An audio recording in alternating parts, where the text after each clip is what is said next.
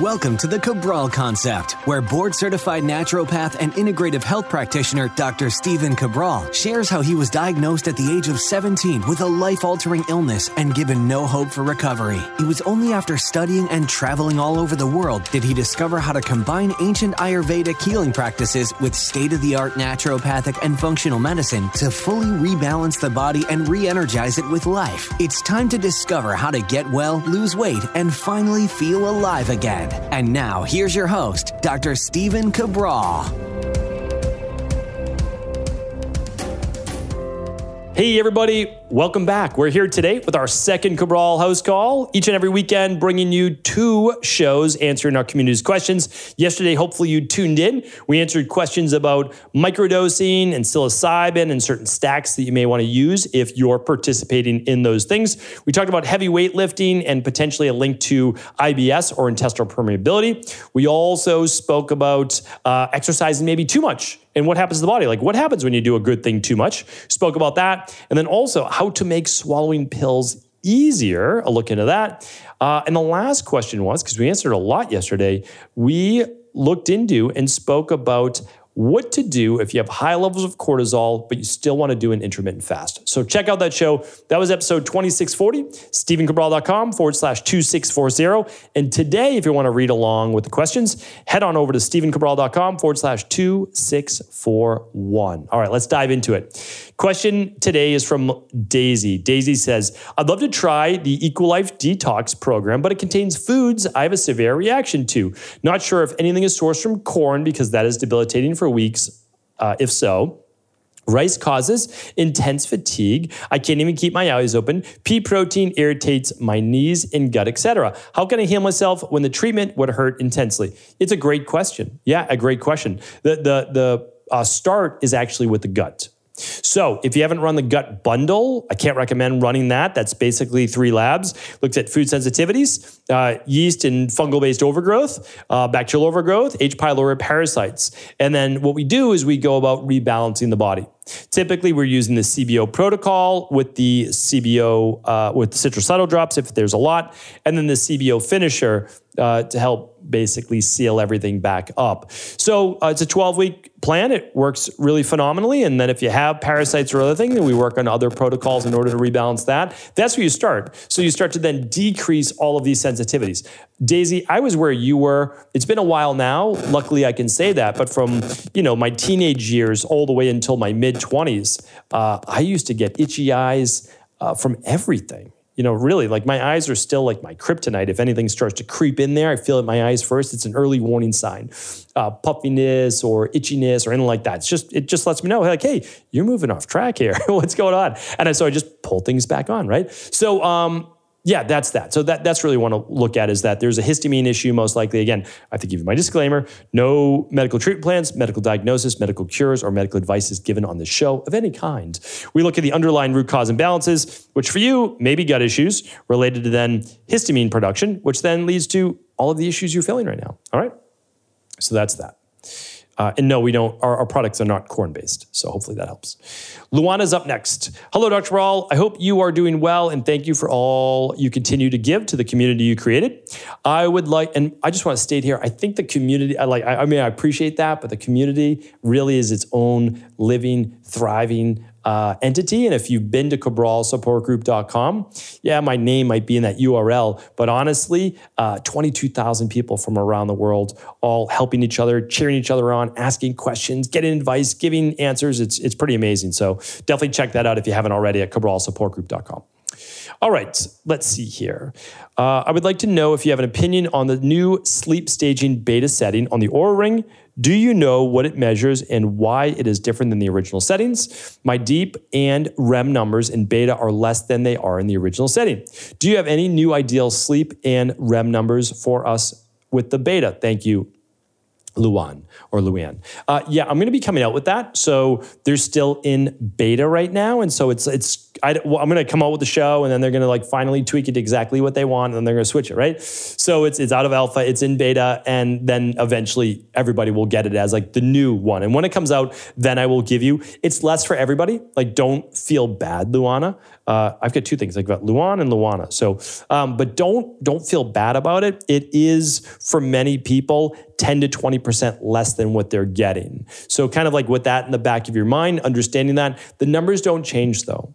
You still want 90 minutes of deep and 2 hours of REM. That doesn't change. The only thing that's changed is how Oura is actually tracking their numbers, because previous to beta, they were actually on the higher side, like out of range on the higher side. So they had to move into this new thing they're calling beta because their numbers were a bit skewed on the higher side. Just like previously, their numbers for steps used to be on the higher side. And I actually think that they're a little bit on the lower side now. They kind of swung in the opposite direction. Not by a lot, by less than 10%, but I actually measure it with all different types of pedometers to check. So yeah, it's not that far off. I think what we're going to find is that there's a happy medium between Oura beta right now and their current version. And I think that that's where we'll settle in, and that's going to be the true accurate numbers. All right.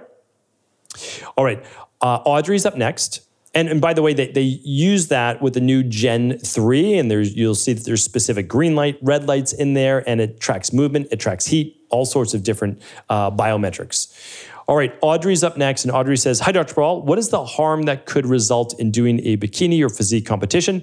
I've heard it could destroy your metabolism and other issues. Are there any benefits to doing one?" Okay, yeah, great questions. So here's the thing. The big benefits are learning that you can literally do almost anything with your body. Like, that was one of the things that I looked at back when I was more into natural bodybuilding. I never competed, but in my early 20s, it was saying, okay, if my natural body type, right, my natural body type is, let's say, somewhere like it's 5'8", and somewhere between, like if I didn't work out, maybe I'd be like 155 pounds. But if I do work out, I'm like 165 to 170 pounds, like right in that range, right?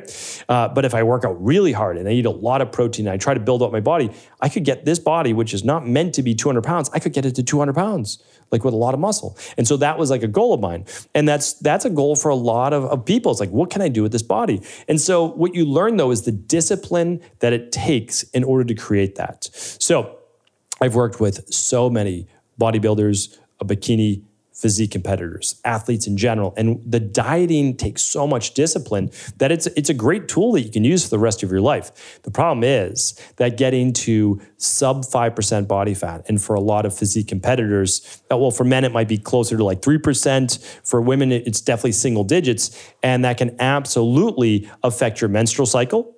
It can increase cortisol levels. It can decrease your thyroid. But there's an easy way to test. All you have to do is run an at-home lab test called the stress, mood, and metabolism.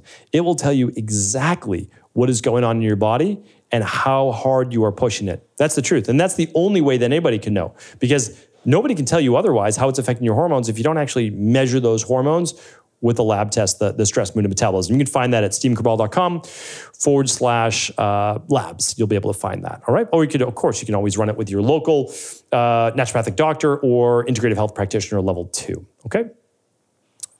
Becky's up next. Hi, Dr. Cabral. I wanted your opinion on the teeth whitening system by Primal Life Organics that uses the red and blue light to whiten your teeth. They claim it will not damage the enamel and it will strengthen teeth as well as whiten them. They use hydroxyapatite, I think that's how they pronounce it, PAP, olive oil, bentonite clay, and essential oils. Thanks. Okay, so I'm not against the actual ingredients you just labeled. I'm actually looking into right now the long-term effects of using this type of LED light on the teeth to whiten them. So I can't make a yay or nay recommendation on this. However, I am looking into it.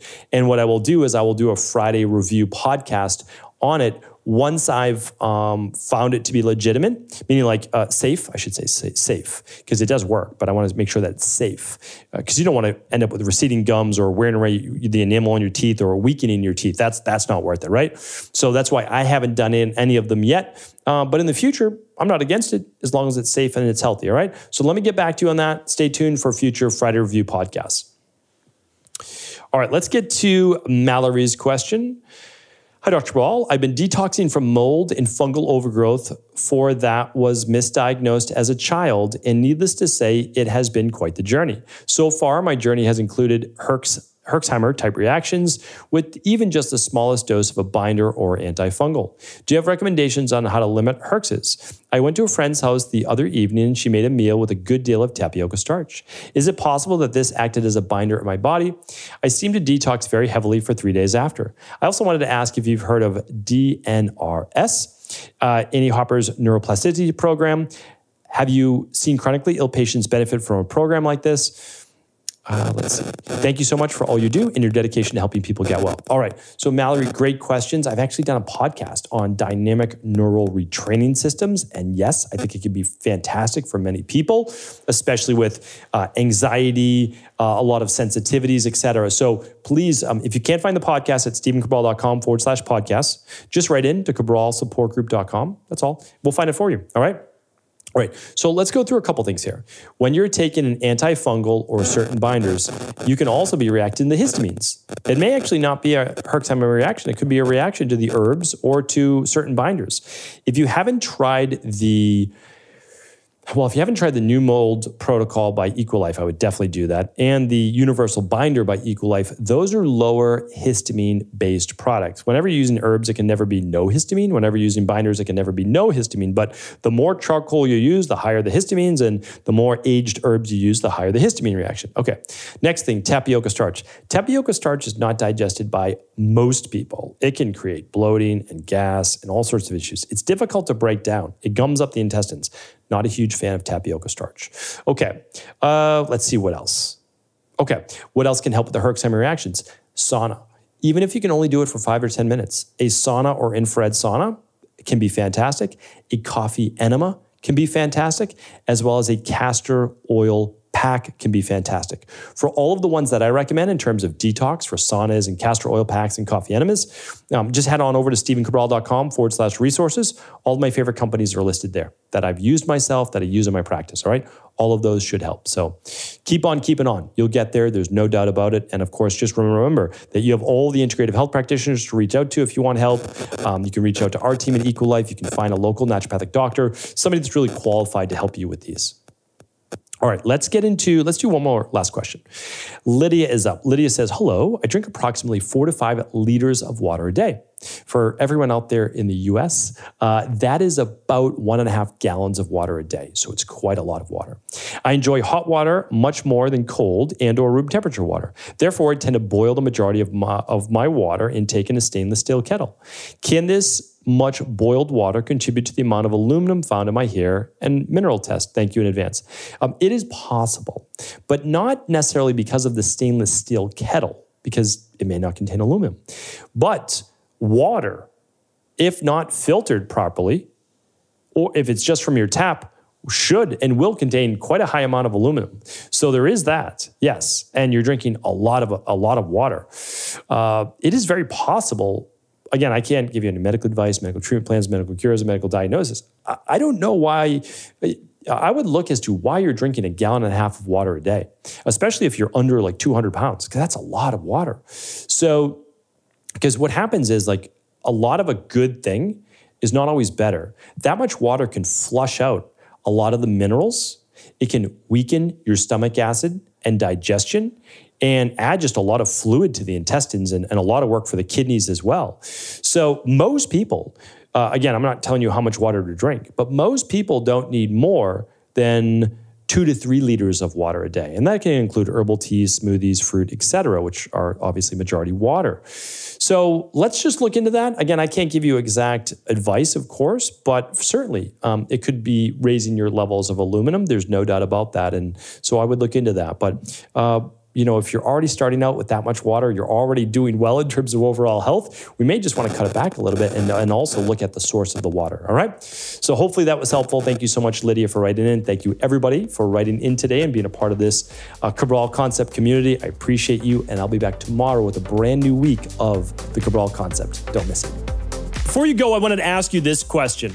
What if I could teach you in just a couple of hours how to transform your thyroid, hormones, adrenal, cholesterol, blood pressure, blood sugar, weight loss, energy, mood, brain, pregnancy, anti-aging, or many other health-related issues. After 20 years in private practice, after seeing and overseeing 250,000 client appointments, I sincerely feel I have the real-world data and have found the answer you've been searching for.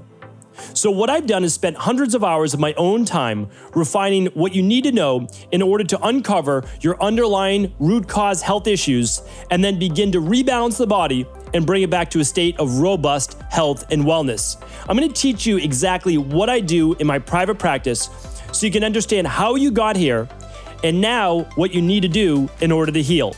You'll receive all of the important success checklists, protocols, and even ways to customize it to make the program fit your busy life. And you'll get all of this at a fraction of the price. Let me save you the time, money, energy, stress, and frustration of not knowing what to do next. Instead of reading dozens of books on the topic and seeing multiple practitioners, I will condense everything that you need to know in just a few hours of video tutorials that you can watch and listen to anywhere.